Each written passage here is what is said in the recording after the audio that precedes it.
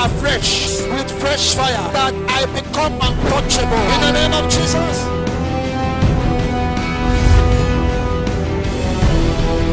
Every attack against my prayer altar, every evil arrow, backfire in the name of Jesus. Where you are right now does not define who you are. Where you sleep and wake up does not define who you are. What people think about you do not define who you are. You are only who God says you are if you believe in Him.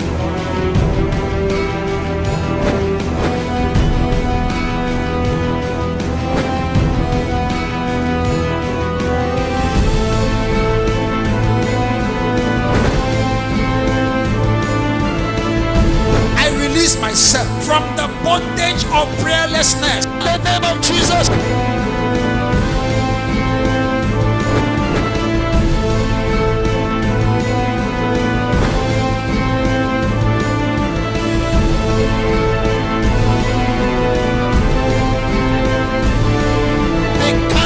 Of the Lord shall always prevail in my life in the name of Jesus.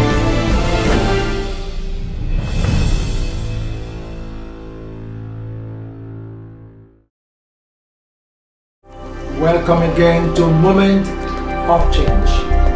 This is your host, Pastor D.M.Tikili.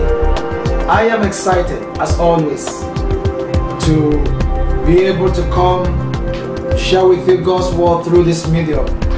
And I want to thank you so very much for allowing us to come into your living rooms or wherever you are watching us today all around this great country.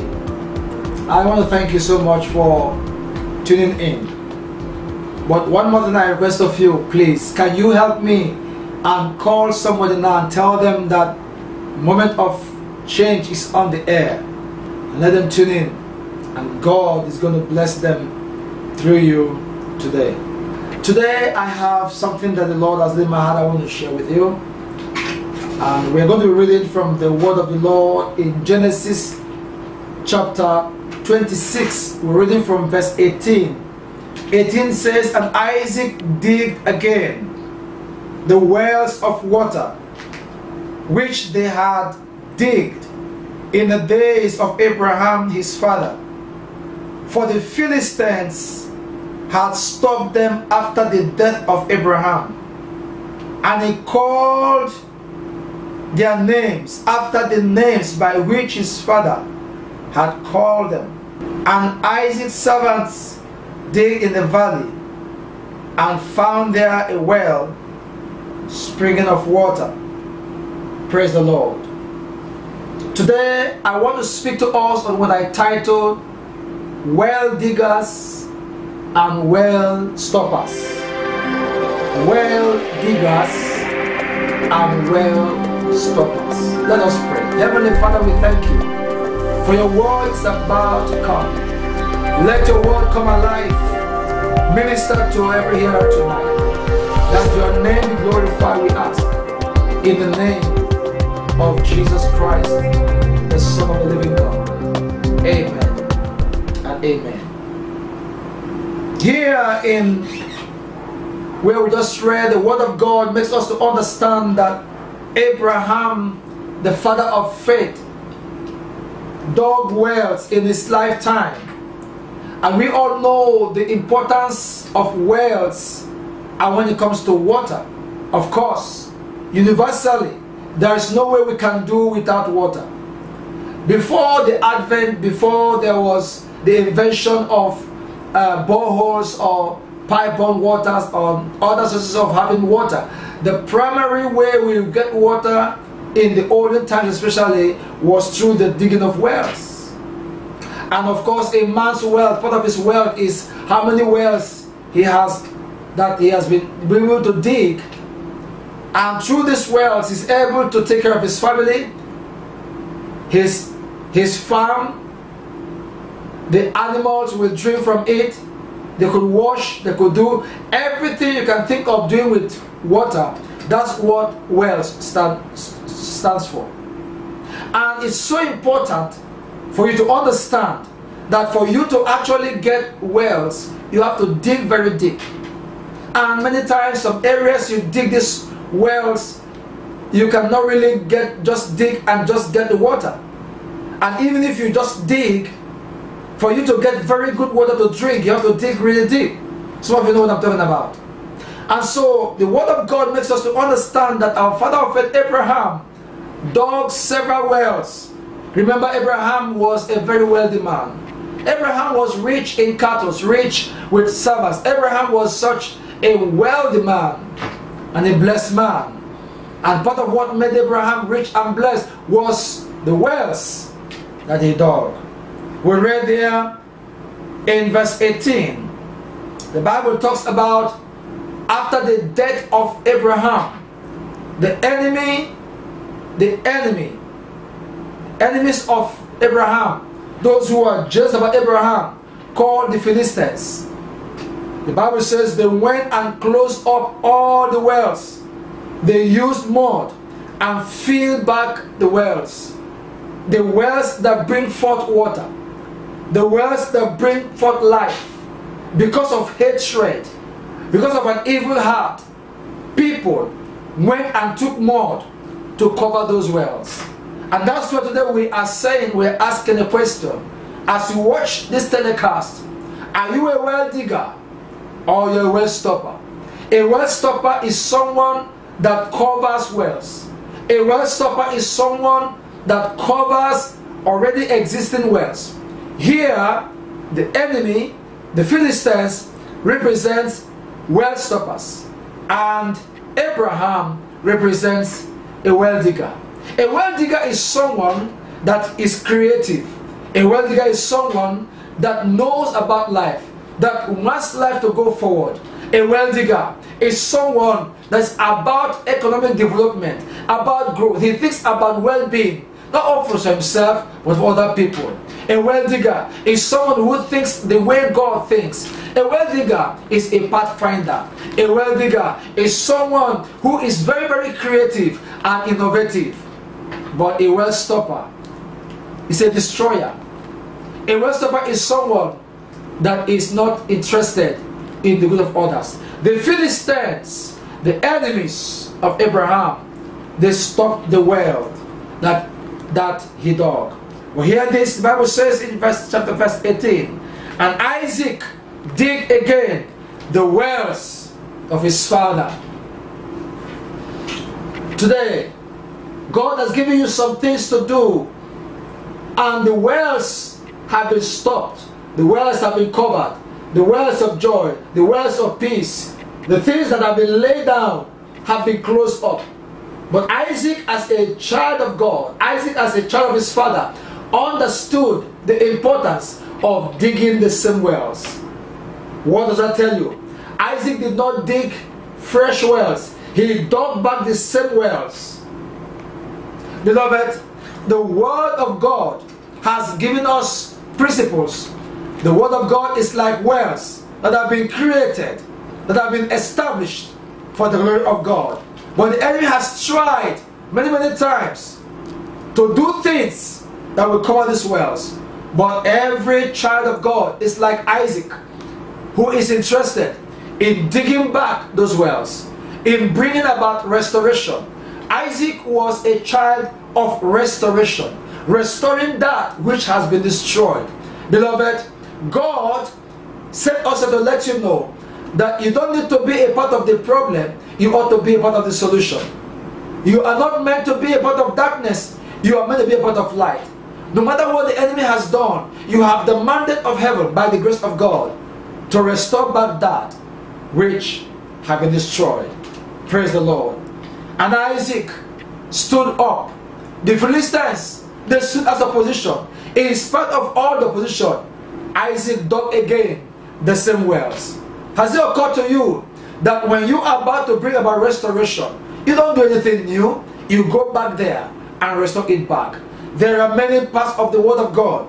There are truths in the Word of God that the enemy has stopped, has closed the wells of righteousness, the wells of peace. We have to dig back those wells again. Those wells have to be redug again, because it's now in our hands to build them back. Beloved, the Bible says Isaac dug back the same wells that the Philistines have closed up. And it is important for you to note that when you are doing a work of restoration, it's not easy. But hear me and hear me well. Whatever God has called you to do, I know you can do it. There are some of you right now, in your family, in your home, in your marriage, things are not going the way they ought to go. Be of good courage. Be of good courage. God said to tell you, be of good courage. That good work you are doing in bringing back restoration, bring it back again. Don't sit back and allow the enemy have his way. God has raised you up for such a time as this. You're a well digger. Go back and keep digging those wells. Go back and bring restoration of that which God has put in your life to do. I am here to let you know that the Lord who has called you like Isaac has called you to understand what has gone back, to bring them back. I will be right back after this timer. Please don't go anywhere.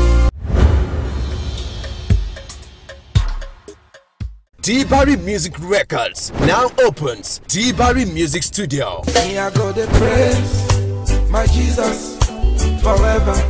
Oh yes! Are you looking for a studio to bring out the best in your music? Do you want a studio with good equipment? Or do you want to shoot a music video with quality cameras? Search no more. D-Barry Music Studio is the right place. Our services include digital and analog recording, instrumentals, voicing, mixing and mastering, rehearsals. We teach you how to learn production and engineering, learn musical instruments, CD duplication, music video shoot, adverts and marketing, post-production, and lots more. Rush now and contact us at number 71 Brown Street, Oshodi, Lagos, Nigeria. For more inquiries, call 0706 308 3244, 0803 306 3602, 0907 909 9511. Email dmrecords2020@gmail.com. D-Barry Music Records, enriching the spirit and soul with sacred music. Rush now today.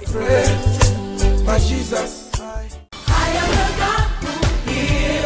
Torchlight Mission and Leadership School, in affiliation with Cornerstone Christian University, Orlando, Florida, USA, offers admission for part-time, full-time, and online distance programs with certificate in diploma, BSc programs, masters, and doctorates. Are you seeking for admission with qualified lecturers, good learning environment, with godly principles, desirous to bring out that academic prowess in you? Then search no more. Torchlight Mission and Leadership School, in affiliation with Cornerstone Christian University, is the right choice. We offer courses like early child education, community development, divinity studies, ministry, missiology, Christian business administration and management, Christian non-profit management, theology, music, Christian mission and evangelism, and lots more. Rush now as admission is on at our Lagos campus, 71 Brown Street, Oshodi, Lagos, Nigeria. Port Harcourt campus, Emelisi Plaza, Ogbogoro, St. John's Road, opposite Liquid Bulk Petrol Station, Rumilumini, Port Harcourt, River State. Inquiries 0907 909 9511, 0706 308 3244, 0810 532 6440. Email info@torchlightmissionschool.org or torchlifeschool@gmail.com. Website www.torchlightmissionschools.org. Torchlight Mission and Leadership School, the school of the spirit and excellence. Hi, I'm First Lady Petra Shaw from Kingdom Mission Church of God Seventh Day in Apopka, Florida. And this is my wonderful husband, Pastor Glenville Shaw. And you are watching Moments of Change with Dr. D.M.Tikili. Stay tuned and God bless. Welcome back. Before we went on that break, we are still looking at well diggers and well stoppers. We read in our text in Genesis 26 and verse 18. Hear what the word of God says again. It says, Isaac dug the same wells that his father had dug. So, and the Bible also said that Isaac not only dug the same wells, But the next part of it says, and Isaac called them by the same names. He dug the same wells, gave them the same names. Now it is time for you to know, work of restoration is bringing back that which has been destroyed. And there are many of us right now who are going with the new wave of things, with new direction, with emotional messages that hype us up. We are going by new age messages, teaching strange things. No, we don't need to teach anything strange. The word of God forever is settled. All we need to do is to bring back the truth of the word of God that has been destroyed and distorted. This word of God, thank God for his word, is still true today. It is time to begin to dig the wells that our fathers of faith have dug for us. Our fathers of faith have dug several wells of truth, of righteousness. The apostles, the Bible says in Ephesians 2:20, built upon the foundation of the prophets and apostles and prophets, Jesus Christ, the chief cornerstone. It has been already laid down. Our forefathers of faith have laid the foundation for us. They have dug several wells. The Bible says that was the history tells us that's the time when apostasy entered the church, the dark ages, when the word of God was destroyed. Paganism has invaded the church right now. There are so many things going on in the name of the Lord that is not of God at all. There are many places where God is being called of God. God is not there. There are many practices that are being carried out today that are not of God. There are many hedonistic, paganistic practices that are going on that God has noticed. It is time for every child of God to rise up and to dig back the wells that our forefathers have done for us. It's time for every believer to stand upright, to stand in the word of God and restore back holiness, righteousness. It's time to build back the wells of deep sincerity. There is no more sincerity in our world today. So many times it is even very doubtful where you go for prayers. It is doubtful how you relate to people. When you do business, when people say they are Christians, it is very doubtful because of the things that are happening. Men's conscience are no more there. People have lost the sense of sincerity. Hey, it is time for us to go back and begin to dig the wells of sincerity, deep sincerity, when you are so sincere that God is in your life. It's time for us to go back and begin to dig into the deep sincerity of humility. There's so much pride and arrogance today in our world. The Bible says in the last days, men shall be proud of themselves, boasters. Even those of us who call upon the name of the Lord, there is no sign of humility in us. Beloved, it is time to dig those wells. Dig deep into the humility of Christ. Let us be an example of who Jesus is. The reason why we're here is to manifest the grace and the glory of God, that the world will know and see that we are called by the name of God with grace. The Bible says we have this treasure, earthen vessel, just to remind us that we are just nothing but living by the grace of God. There's too much of worldliness around us. Here is time to begin to go and restore those things that the Lord has called us into. And hear what the Bible says. The word of God tells us in the book of Jeremiah 6:16, it says we should go back and look for those old ways, those old paths. Hallelujah. Those old paths. What that is interesting here is that the word of God makes us understand that in the book of Isaiah, I want us to read that Isaiah chapter 5 verse 20, God's word says something here. Woe unto them that call evil good and good evil, that put darkness for light and light for darkness, that put bitter for sweet and sweet for bitter. Do you hear that? The Bible says Isaac called the names of the wells the same names. It's good that we call whatever is the name. It's good to call sin, sin. Don't talk about wisdom. The Bible says, woe is the man who is calling light, who is calling darkness light. Woe unto him that call evil good. Let us call what this name their real name. When you are cheating people, you say you are smart. It's just wisdom. When you are committing evil, immorality, you say you are having a good time. When you are stealing from people with your pen and doing all sorts of manner of evil things, you say, well, I'm just being smart. You do things that are not right, you say, heaven help those who help themselves. I want to let you know that a woe is pronounced because you don't call this name. Hey, you are a servant of God. I dare you to preach the word of God the way it ought to be preached. Tell people, tell them the way it should be told. Let them know the truth. If you don't tell these people, God will hold you accountable of their sins. God will require their blood from you. You see people who are living, who are not living, tell them the way it is. That's why God has called you. You are out there today and you are saying, Pastor, what do I do? First and foremost, give your life to Jesus Christ. You don't know Him. You have to tell the Lord today, I'm sorry. I want to pray for you right now. Say after me, say yes, say after me, Heavenly Father, I've heard your word. Forgive my sins. Cleanse me from all unrighteousness.